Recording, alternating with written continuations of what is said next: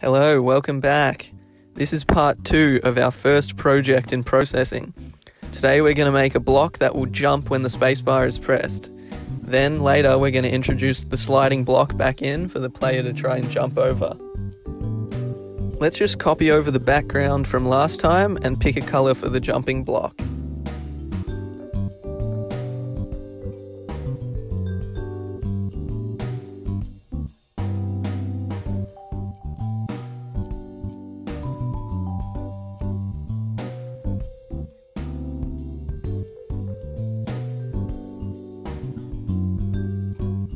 Okay, that looks good.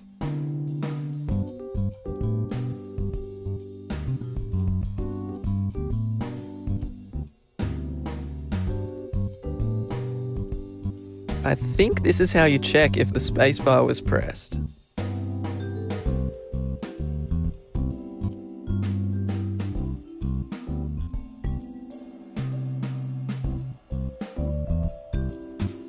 Yeah, nice, it's working. Okay, so our program knows when the spacebar is pressed. Now we need to make it do something, and that something is make the block jump.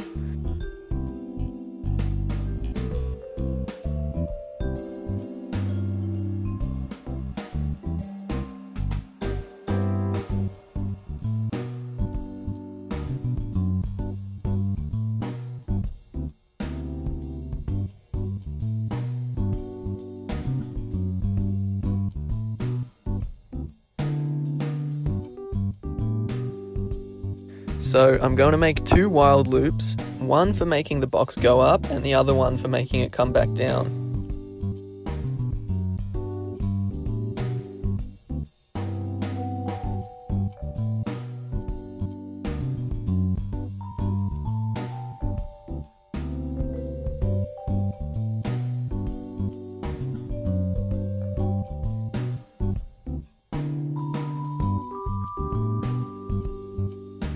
Nothing is happening.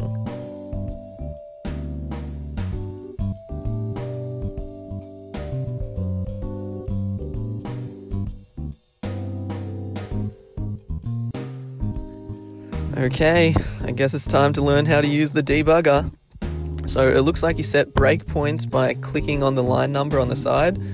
I'm just going to step through the code and see what's happening.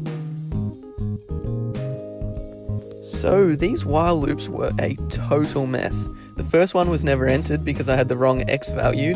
Now the block should move up 50 pixels, then back down 50 pixels. I really thought that would fix it.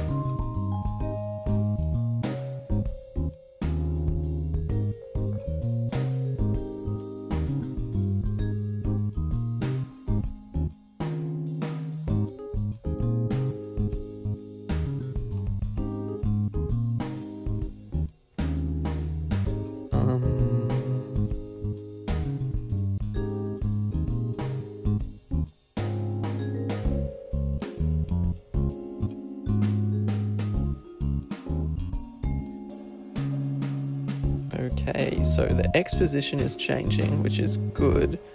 So it's just not drawing it as it changes.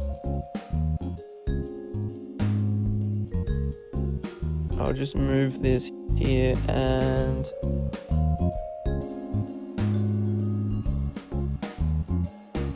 What the f***? Couple of problems here. The box is only being drawn when the spacebar is pressed, and it's moving horizontally instead of vertically. Okay, that fixed one problem. Fucking hell, that was supposed to be the y-axis. Oh, damn. Alright, it's okay. Easy fix, easy fix.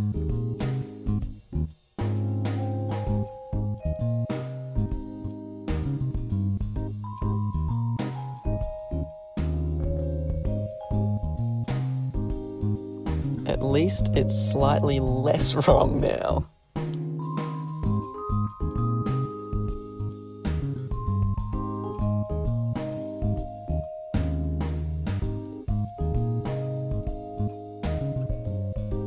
Let's try updating the background inside of these statements. Oh, fuck. That's not right.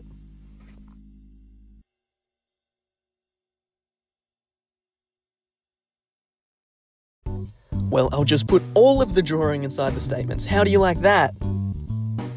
Now it's doing nothing. Move! Move, block!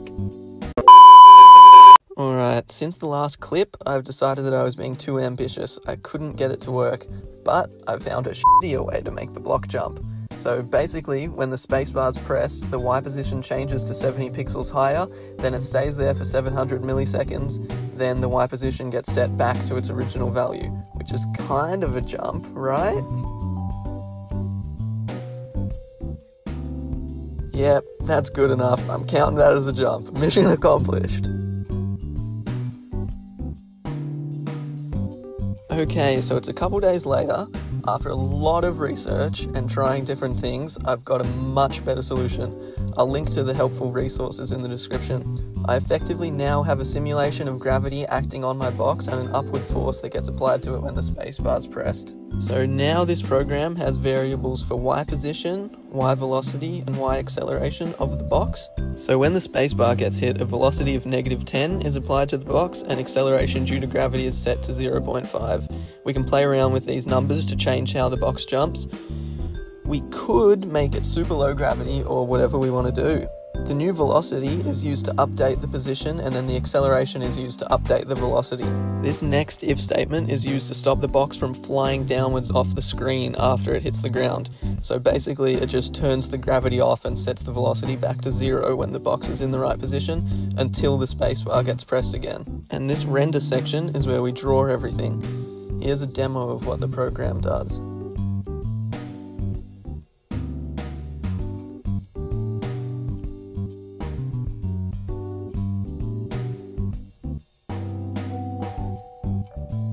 So we can see there's a bit of a problem when we make this a game, that the user can just keep hitting the spacebar and hover over the boxes that are going to be sliding along the ground, which is not ideal.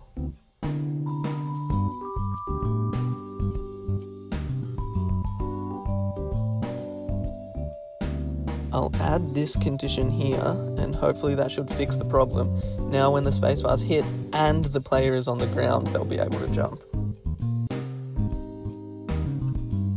Cool, that looks like it fixed the problem.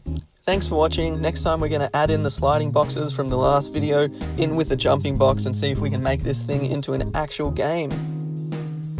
I'm just going to leave up on the screen some jumps with different values for initial velocity and gravity.